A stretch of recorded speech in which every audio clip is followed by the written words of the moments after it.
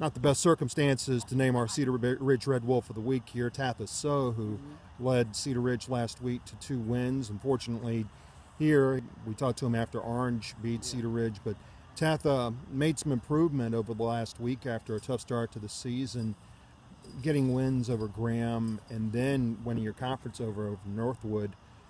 How much did that give to the team? What did that bring to them? Well, winning against Northwood gave us a big confidence boost because we know that Northwood every year is a tough and physical team.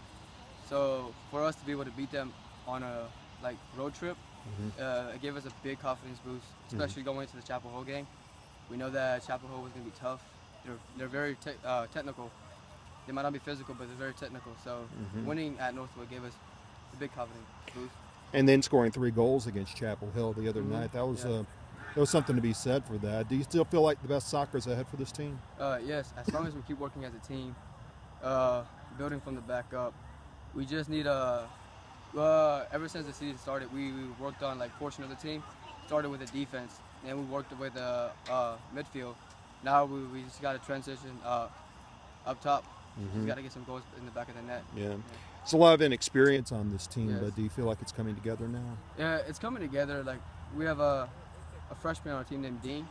At the beginning of the season, he was a little bit timid, but as we're going, he's getting better, more confident. He's getting used to the varsity pace, playing with bigger and older kids, more physical. Right. And a bunch of sophomores are stepping up, especially Brandon, ever since last year. He keeps improving, and that helps us a lot. Okay. Well, Tatha, we'll talk to you again here in a better mood in the near future. Take care. Thank you.